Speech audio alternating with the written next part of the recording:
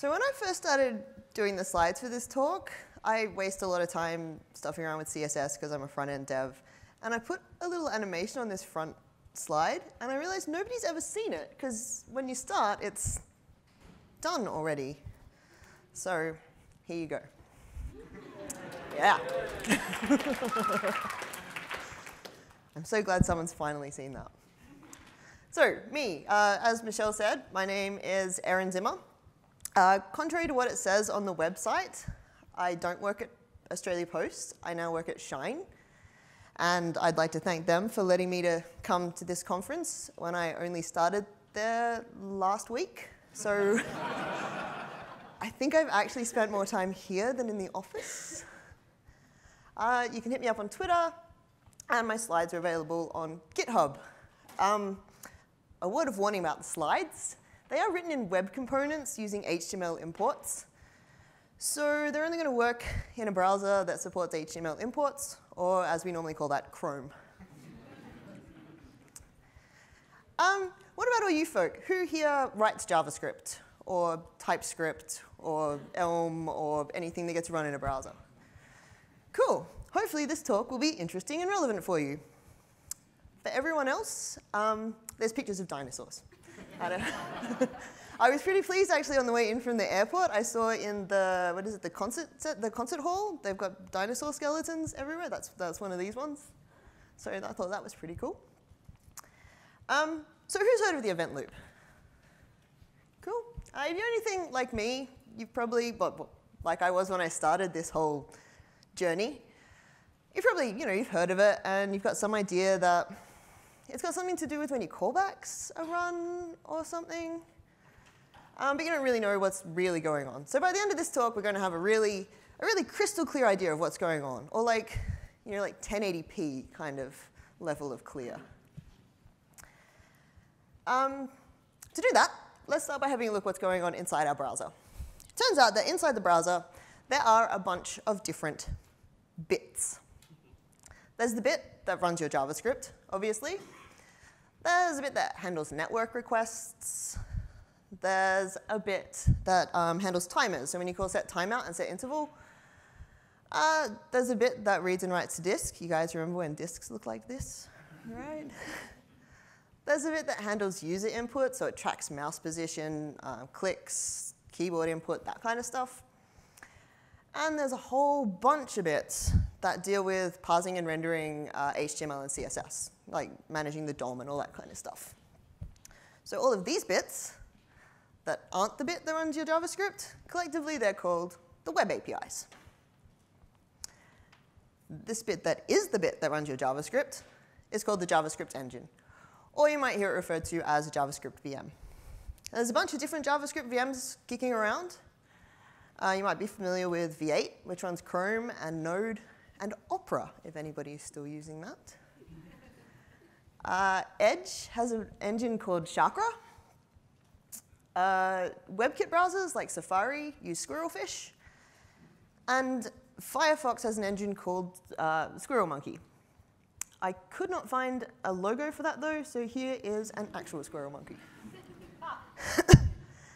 So the event loop is basically responsible for orchestration between these web APIs and the JavaScript engine. And in its simplest form, it looks something like this. So it's an infinite loop. It's going to run forever. Each iteration of the loop, it's going to take a task off the task queue, and it's going to run that task. So while this code is nice and succinct, I guess, it probably raises a couple of questions. Like, what's a task? What's a task queue? And how do tasks get on the task queue? These are all fair questions. And we'll start with the first one. A task is basically just a bit of JavaScript that's run in a particular context. So if we have a script tag like this, the parser is going to read through, it's going to parse the JavaScript there, and it's going to create a task. And that task is then going to get added to the task queue, and the event loop is going to run through it. So there's a couple of important things here. First of all, tasks always run through to completion. Once a task starts running, it either runs the whole way through and finishes, or you've fucked up and it exits with an exception. But there's no concept of an interrupt in JavaScript. Everything runs through start to finish. Also, the task queue, as the name suggests, is a queue. So things get executed in the order that they arrive. First in, first out. So, I mean, this is all pretty easy to understand, I guess, but it kind of seems like a bit of a roundabout kind of way to execute a bit of code, right? You sort of wonder, like, JavaScript, why? Why are you like that? And the answer has two parts. The first one is something that most people, I think, who write JavaScript know. And that is, JavaScript is single-threaded. If you're writing JavaScript, you don't have to worry about all that crap with concurrency and locking and whatever. I don't know what any of that stuff, I don't know how it works. You don't have to worry about it, which is nice. But it's also important, because every bit of JavaScript that's running in the browser, at some point, it's going to interact with the DOM, right? Otherwise, what would be the point? And the DOM is essentially this massive data structure that is shared not only between all of the JavaScript running on your page, but also potentially JavaScript running on other pages, which I'll show you later. So it's really important that we have a mechanism to lock this, I guess, so you don't have multiple bits of JavaScript accessing it at the same time. So yeah, JavaScript is single-threaded. Browsers, however, have a shitload of threads. If you remember our diagram from before with all of these things, these guys, they're all running in their own threads. This is how asynchronous programming can even work in JavaScript, right? If these all need to be able to run at different threads so they can run at the same time, otherwise you'd have to sit there blocking every time you made a network request. So what does that look like? So say I wanted to call one of these web APIs. I'm going to call setTimeout. I'm going to pass it a callback and ask for a delay of 3 seconds. So what's going to happen in the browser? The engine's going to say, hey, web APIs, could you wait 3 seconds and then run this callback for me? And the web API is going to say, no worries, you keep doing what you're doing, and I'll take care of this thing. So here we have our browser, our engine is going to keep doing its thing on the, OK, when you're talking like this, I always get mixed up. The little clock guy, is that on the left or the right? OK, because it's on my left, and I don't know. All right, let's call that the right. All right, so we've got the JavaScript running on the left, the JavaScript engine running on the left, and the timeout running on the right. And they're going to run both at the same time. JavaScript engine is going to keep doing what it's doing. Time is going to run until the 3 seconds runs out. At that point, the web API is going to say, hey, JavaScript engine, I've waited 3 seconds. Now I need you to run that callback that you wanted to run. And the JavaScript engine is going to say, piss off, I'm busy right now. But that's OK, because we can just add it to the queue. The engine can finish what it was doing before, and then it can run our callback. And everything works fine. So in the grander scheme, for instance, we could have a web page running. It's maybe parsing some script tags. The user is interacting with it, because they always do that. We've got some timers running. We made some network requests. And all of these things can be happening in parallel, while the JavaScript engine is just running one thing at a time, single-threaded. So the event loop essentially provides like a funnel between the multi-threaded nature of the browser into the single-threaded nature of the engine. So that's the event loop. Super easy, right? Yeah? Cool. Because it turns out it's a little bit more complicated than that. You see, the task queue runs in conjunction with the rendering pipeline. And the rendering pipeline is responsible for everything that you see displayed on the screen, right? So every time you update the DOM, you change your CSS, anything that needs to be laid out again, that's what the rendering pipeline does. And the way that it works is, so we've got our web APIs across the top again. We've got the rendering pipeline on the right and the task queue on the left. And the rule is that anytime the event loop finishes processing a task, then it can run the rendering pipeline.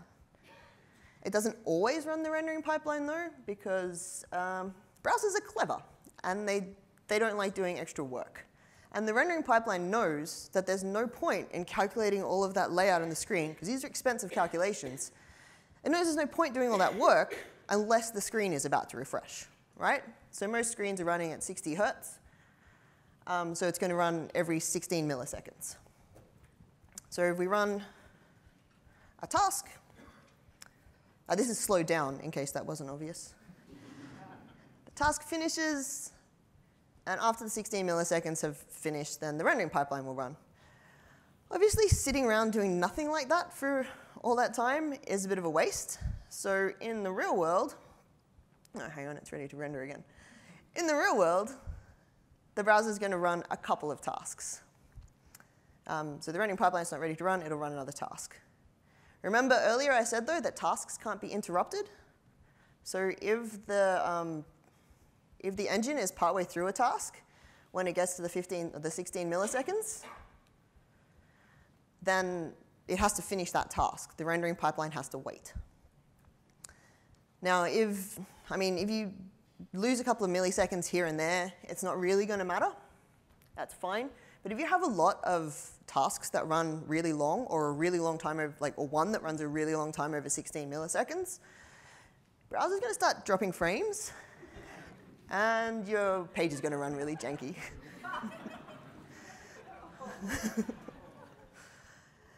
So there are ways to deal with this. And one way is, if you've got a long-running task, break it up into smaller tasks.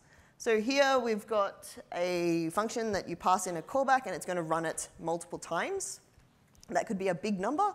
So rather than running one thing 10,000 times, which is going to take a long time, it's just going to run it once. And then it's going to create a new task and pass in back into itself recursively. So you'll still get a loop that runs through 10,000 times, but each iteration is going to be in its own task, which means that the rendering pipeline will have an opportunity to repaint the screen after each iteration.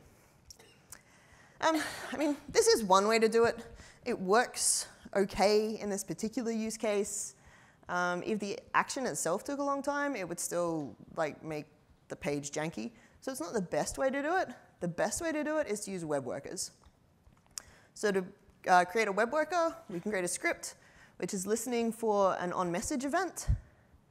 See, events everywhere. Which is just doing the same thing as our loop before, right? Except it's just in a for loop. It's going to run through and call that action however many times are in the repeats.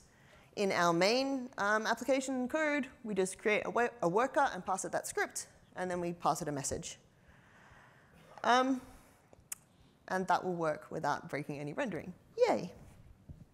So why don't web workers interfere with rendering?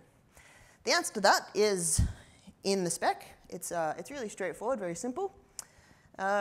Each worker global scope object has a distinct event loop separate from those used by units of related similar origin browsing contexts. Right? You all got that? It's just saying each web worker has its own event loop. So this looks something like this. We've got our main browser window on the right and the web worker on the left.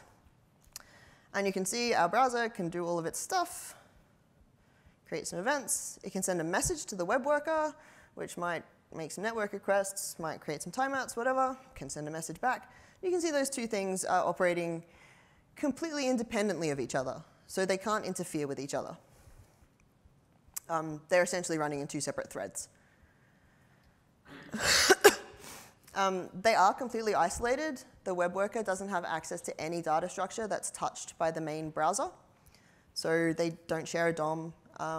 They don't even share, when you post messages between them, all of that is passed by copies of the data, so they can't interact with each other any other way. The web worker event loop looks just like the main event loop, except a bit simpler. It doesn't have to deal with any user interactions. It doesn't have a rendering pipeline, obviously, because it doesn't have a DOM. And it's not allowed to touch the DOM at all. So party. If you're wondering if you can use web workers in your particular application, the answer is a pretty resounding yes. Unless you're supporting IE 9 or some old version of Android browser, then yeah, you can use web workers.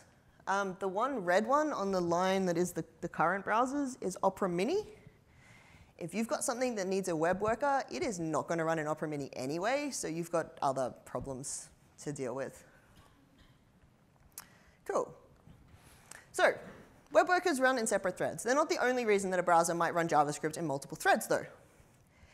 If you've ever had a bunch of tabs open in Chrome, and you've opened the task manager or the activity monitor on a Mac, you will see something like this. This is because Chrome opens every single tab. Oh, I just saw the other knitter down there. Chrome runs every single tab in its own process. So every tab has its own event loop, which means that there's no data sharing between them. Also means that different tabs can't impact the performance of other tabs. Everything's nice and sandboxed and separated out into separate threads. Chrome does this, but browsers don't have to work this way. Right? So Firefox uses a different model. If you were to open all of these same tabs in Firefox, you would get this. That's one process for the browser itself, one process for your extensions, and up to 4 processes for your tabs. So if you've got more than 4 tabs open, some of those tabs are sharing a process, and they're sharing an event loop. So they could potentially affect each other performance-wise. Obviously, this has some drawbacks due to that, but the big advantage is that it means that you have some RAM left over to do other things. So, yeah, like I said, it's up to the browsers whether they prefer to use this sort of sharing model or if they prefer to keep everything tightly locked away. I don't know what this is a photo of. It's yeah, so there's one exception to that, and that is shared browsing contexts. So if you've got a page that has an iframe or that opens a child window, those two things have to be on the same event loop because they share some stuff. So for instance, here we have a link that is going to open a child window, like so. Let me just make this a bit smaller.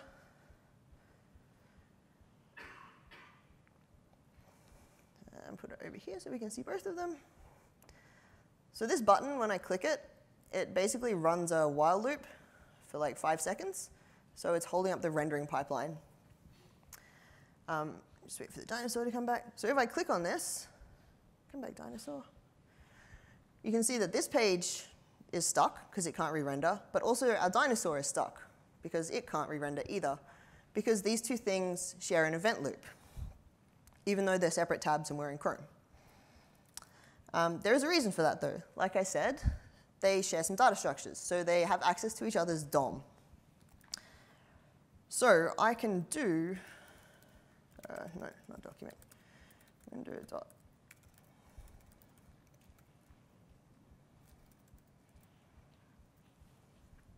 Does anybody have a favorite CSS color? Rebecca Purple? All right. So I can control the color of the background of that parent window from the child window. The reason the dinosaur is still in a black background is because it's actually in an iframe, but that is not a problem.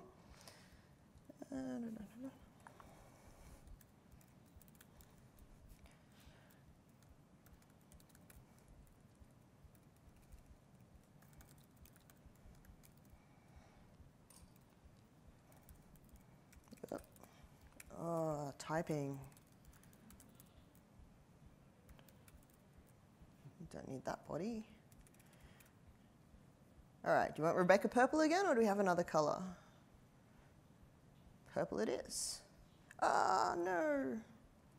Forgot style. Ah, a dot. All right, so we can control both of those from the child window. This looks like a security problem. It's not, because these things have to be on the same origin, and presumably you're not going to try and hack yourself. Previously, there was a bit of a security risk here, because even a cross-origin child window could actually control the navigator object of the parent window, which meant you could open a child window, it could go back and change the page that the parent window was on. But somebody noticed, and I think all of the major browsers have patched that vulnerability. That said, if you do open a child window, even on a different domain, it is going to be still running in the same event loop as your window, so there is still the risk of having the performance issues like I showed you there, where a slow script in the child window can slow down the parent window. Luckily, there is a fix. Should we keep the slides purple, or?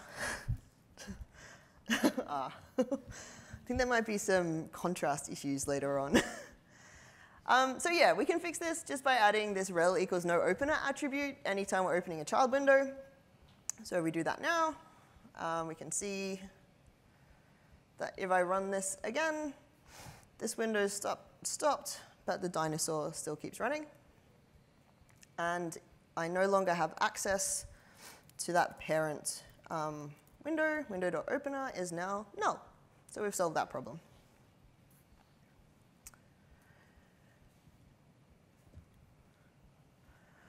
So now our event loop looks like this. It's still an infinite loop. Every iteration, we're going to grab a task off the task queue, and we're going to run that task. And then if it's time to repaint, we'll repaint. Are we all cool with this? Cool. Because it turns out it's a little bit more complicated than this.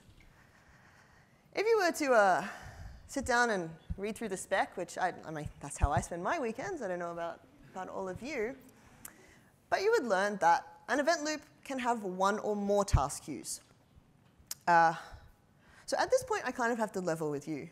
I was writing my slides, and I thought what I'll do is I'll show you how an event loop has multiple task queues. I'll go and I'll have a look at like an open source browser, and I'll see how it implements the event loop, and I'll see how many task queues it's got, and I'll be able to show you a real proper demo.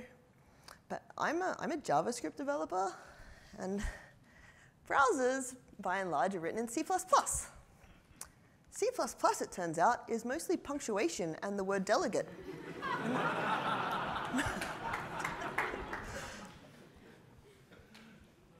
So I don't know what's going on there.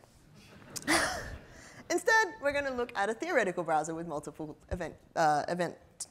multiple task queues. To be fair, this example is actually the example that's given in the spec, so I didn't just make it up. Somebody else just made it up. So this browser has two task queues, and it prioritizes user input. So how that works is if we have user input, it goes in the user input queue. If we have anything else, it goes in the everything else queue. And each turn of the event loop now, the browser has to pick a queue to choose from. And in this particular case, it's going to choose user input. If there's user input in the queue, it's going to run that. Once that user input queue is empty, then it'll go back to processing the other queue. Everything else stays the same, right? The task still runs start to finish. You can still run the rendering pipeline after each task finishes. All of that's still the same. I mean, it's pretty straightforward. There's a couple of rules. So the first one is that the queues can be executed in any order, which isn't really a rule. It's kind of like the opposite of a rule, but it's up to the browsers. So we could have said pick three tasks off one queue, 4 tasks off the other, whatever. It's up to the browser. The queues are still queues, so the tasks have to be executed in the order that they arrive. And tasks from the same source have to go in the same queue. So if you have a queue that has all of your timer tasks, all of your timer tasks have to go in there. To be honest, this isn't going to affect your life at all. It's just in there for completeness, I guess. I wanted you to get used to the idea of multiple queues. So this is how our event loop looks now. It's still an infinite loop. At each iteration, we're going to pick a queue, and then we're going to take the first task off that queue. We're going to run that task, and then if it's time to repaint, we'll repaint. Are we all cool with that? Awesome, because it turns out it's a little bit more complicated than that. We also have microtask queues. So microtasks are tasks that can happen between tasks. There's a couple of different ways you can get them. So has anybody here used mutation observers? Nobody. OK. Oh, one person. So a mutation observer is a thing that you can do where you watch an element in the DOM, and when it changes, your callback gets fired. So if it gets resized, it gets things added to it, whatever, your callback gets fired. And that callback is executed as a microtask. The more common use for microtasks is promises. If you create a promise, when you call the then callback or the catch callback, those things are microtasks. Thirdly, you can create a microtask by calling window.queueMicrotask and passing it a callback. Window.queueMicrotask is currently implemented in approximately 0 browsers. So if you're going to do that, you might have to do it sometime in the future. OK, so how does it actually work? So say we've got our microtask queue there in yellow next to the rendering pipeline. So we're going to run some tasks, we're going to do some stuff, and we're going to have a promise. And the promise callback is going to go in the microtask queue. And the microtask queue is going to get run every time a task finishes. So we finish the task, we run the microtask queue. If there's a few things in the microtask queue, we're going to run all of those things. If we add more things to the microtask queue while it's running, we're going to run those things too. And you'll notice the microtask queue takes priority over the rendering pipeline. The rendering pipeline can't run until everything in the microtask queue has run. So we can have a look at a quick demo of the implications of that, I guess. So tasks versus microtasks. We'll start with tasks. So real simple bit of code. We're going to click the button. It's going to call this start function, which is going to find an element on the page. And it's going to set the inner HTML of that element to the number of tasks that have run. And then it's going to increment the number of tasks. Then it's create a new task by calling setTimeout, which just recursively calls itself. So it's essentially an infinite loop made of tasks. So if we click the button, it starts counting. It's pretty boring, but you can see even though this is an infinite loop, because they're tasks, the rendering pipeline gets a chance to run. So I can still interact with the page. I can highlight text. I can click stop. We can all move on with our lives. If we do the same thing with microtasks, it's almost like I know something bad is going to happen. So it's the same thing. We're going to click the button. It's going to call our function. We're going to find the element on the page. We're going to set the inner HTML to the number of microtasks that have run and increment our counter. And then we're going to create a new microtask using promise.resolve.then. So if I click the button, we can immediately see everything has gone to shit. The button has rendered the click, but it hasn't popped back up again. I don't know if you can see the cursor there, but it's still the little hand that you get when you hover over a button. I can't select any of the text. And I can't click the stop button, which wouldn't have helped anyway because I never implemented it.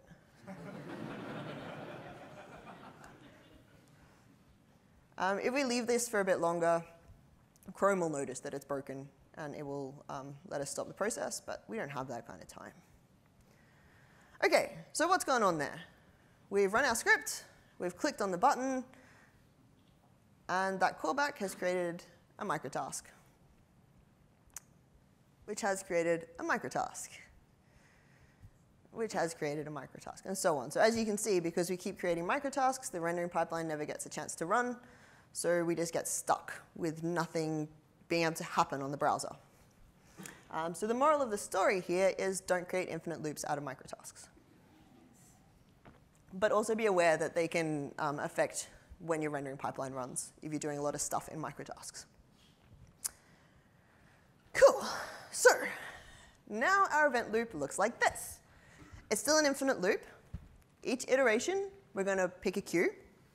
And then we're going to grab the first task off the queue. And then we're going to run that task. Then as long as there are tasks in the microtask queue, we're going to run all of those. And then if it's time to repaint, we'll repaint. Are we all cool with that? Cool, because it turns out it's a little bit more complicated than that. We also have the animation frame callback queue, which is another special queue. You can add things to the animation queue by calling request animation frame and passing in a callback. I guess the question here is why? Why would you do such a thing? So imagine we have an animation of a square. It's pretty exciting. I probably should have used a dinosaur. This square is moving along sine wave, so its position at any point in time is just dependent on how much time has passed. We can animate that. It's pretty straightforward. So if we were to write the code for that, our first naive attempt might look something like this. So we've got a while loop that's going to keep running until the right-hand side of the box or the left-hand side, or whichever side we decided that is going to hit the right-hand side of the screen. And in each iteration of the loop, we're going to calculate how much time has passed, and then we're going to set the x and y coordinates of the box. If we do this, we will get this. The box is just going to appear in its final position without any animation, and we're going to be sad. The reason this has happened is that what we've done is essentially this. We've created a massive task that's running through a while loop, calculating all the positions, recalculating all the way through the while loop, but it's all in one task, so the rendering pipeline can't run. So it doesn't run until we've finished all of the calculations, by which point the box is already at the edge. So we can try it again with tasks. This time, we calculate the distance, we calculate how much time has passed, we calculate the position of the box, and then if the box hasn't got to the end of the screen yet, we create a new task using setTimeout, which then calls the same function again, recursively. Right? So this works. Spoiler alert, it works. Because it looks something like this. We're going to create a task, and then do the calculations, create another task, do the calculations, create another task, and the rendering pipeline is going to get a chance to run. Hooray! So our box is going to move. And then we're going to keep going like that. We can keep creating tasks, keep doing the calculations, and every 16 milliseconds the rendering pipeline can run, and our box can move along, and we get the nice animation.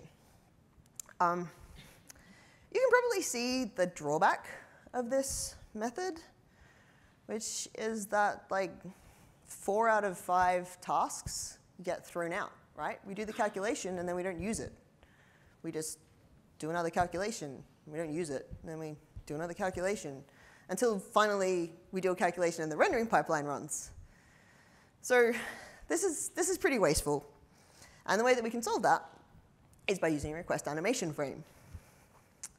So the reason request animation frame works to solve this problem is we have our script running. We call request animation frame. The callback gets added to the animation frame queue there in the green next to the rendering pipeline. But that queue only gets run when the rendering pipeline is about to run. So we've got tasks here. We create this guy. That task is going to sit there until the rendering pipeline is ready to run. The rendering pipeline is ready to run. And then the animation frame tasks will get run. If there are multiple animation frame tasks in the queue, they'll all get run. But if you add more while you're processing the queue, those new ones aren't going to get run. And the reason for that is that we're probably using it like we were in our example, where we're calling a request animation frame, and within the callback for that, we're setting up the next frame. So obviously, we want to repaint between each frame. Cool. So now we've got the top box animated using request animation frame, and the bottom box animated using setTimeout. And as you can see, it's pretty identical. They work pretty much the same. With the one important difference, that by the time they get to the edge of the screen, request animation frame has done 700 odd calculations, and setTimeout has done 2,600. So like 3.5 times as many. The other thing is that this only works exactly the same because there's nothing else happening on this page. If there was a bunch of other stuff going on, the setTimeout task could get added to the end of a long queue. So it might not get run every time there's a frame. So not only are you wasting calculations, it's not even doing anything. So yeah, request animation frame. Again, if you're wondering if you can use request animation frame in your particular application, the answer is yes, unless you're using Opera Mini, in which case, again, you've got bigger problems. And now our event loop looks like this. It's an infinite loop. Every iteration, we're going to pick a queue. We're going to take the first task off that queue. We're going to execute the task. We're going to run everything in the microtask queue. Then, if it's time to repaint, we're going to run everything that's currently in the animation frame queue. And then we're going to repaint. Cool. Are we all OK with that? I promise that's as complicated as it gets. There is just one other small thing that we haven't spoken about, and that is Node. So who here writes Node code? cool, quite a few people, nice. Well, this is the bit you'll be interested in. Good news, the node event loop works quite a lot like the browser event loop, except it's a bit simpler. It has a set of APIs, much like the web APIs. They're not called web APIs, though, because that would be weird. They're called the Unicorn Velociraptor Library, or libuv. When I found out that that's what libuv stands for, I didn't even believe it, but apparently that's a thing. The node event loop, like I said, it's a bit simpler. There's no DOM, so that's a whole bunch of worries that you don't even have to care about. Obviously, there's no rendering pipeline. You're pretty limited in user interactions, so you can get a user typing into a terminal or whatever, but they're not free to just click on shit whenever they feel like they always do. And there's none of that worry about sharing an event loop between various windows, because there aren't any. The other difference is that the browser event loop keeps running forever in an infinite loop, round and round and round. The node event loop doesn't really work like that. It'll run through, if there's tasks, it'll run through a loop. If there's more tasks waiting, it'll run through another loop. But once all the tasks are done, the process will exit. So it looks like this. We've got 3 queues that are worth talking about. They are the event callback queue, the check queue, and the timer queue. So if we do stuff like make disk reads, network requests, that kind of thing, they're going to go in the event queue. The check queue I will get to in a minute. And if we call set timeout or set interval, it's going to go in the timer queue. Node queues are referred to as phases because of the way it runs. Basically, it's going to start with the event phase. It's going to run everything that's in the event queue. And then it's going to move to the check phase and run everything that's in the check queue. And then it's going to move to the timer phase and run everything that's in that timer queue. So it just runs everything through phases. And then it goes back to the start again. The check queue. You can add things to the check queue by calling set immediate and passing it a callback. It basically just works the same as set timeout with no delay. The difference being that if you call set timeout with no delay and you also call set immediate will get called first because of the order that the queues are in. Yeah, Node also has 2 microtask queues. No, I don't know why. One of them is for promises. It just works exactly the same as the browser one. The other microtask queue is the next tick queue. You can add things to the next tick queue by calling process.nextTick and passing it a callback. It's sort of intended as a way to let you, if something fails, you can finish the process running and then do the error handling later, like in a microtask, so it's not spread out over another task. But yeah, that's the thing. Yeah, so we have events, timers, whatever going on. As soon as a task is finished being processed, then we'll do the microtasks. The next tick queue is processed first, and then the promise queue. Yeah, I mean, like I said, it's pretty similar to the browser. It's pretty straightforward. There's just there's 2 new things of set immediate and process.nextTick. If you have trouble remembering them, it's pretty simple. Set immediate does something on the next tick. Process.nextTick does something immediately. Naming things is hard, I guess. So the node event loop is a not infinite loop. It's just going to keep looping as long as there are tasks waiting to be processed. Each iteration, we're going to pick a queue. And then as long as there are tasks in that queue, we're going to pick the first task off the queue, and we're going to run that task. Then we're going to run everything that's in the next tick queue, and then we're going to run everything that's in the promise queue.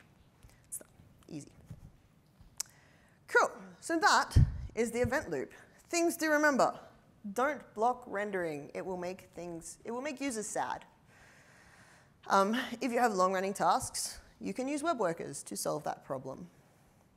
If you're opening child windows, use rel equals no opener. It is a good practice to use even when it doesn't matter. Microtasks beat tasks, so they're always going to execute first, and they can affect the way that things render.